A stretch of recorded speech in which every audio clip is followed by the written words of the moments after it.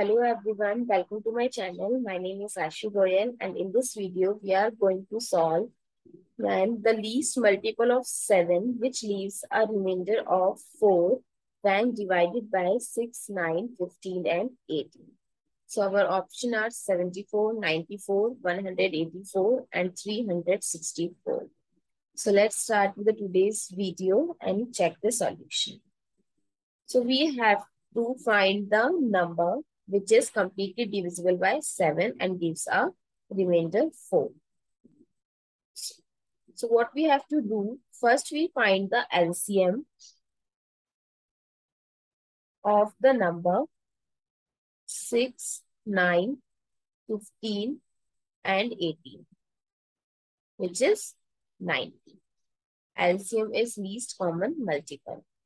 So as according to question, they said leaves a remainder of 4. So for getting the remainder 4, we need to add 4 to this number. So the number becomes 90 plus 4, that is 94. So if I divide the number by 7, so is it completely divided? No, it's not divisible by 7. So that means 90 is not the correct LCM multiple. So now check the new multiple. Next multiple is 180. Again, we need to add 4. So if we add 4, so 180 plus 4 is 184. And if we divide it by 7, so again, it's not complete divided. So 180 is also not the number. Next multiple is 270. Again, if I add 4, so 270 plus 4 is 274. And if I'll divide it by 7, so it's not completely divided. So next multiple is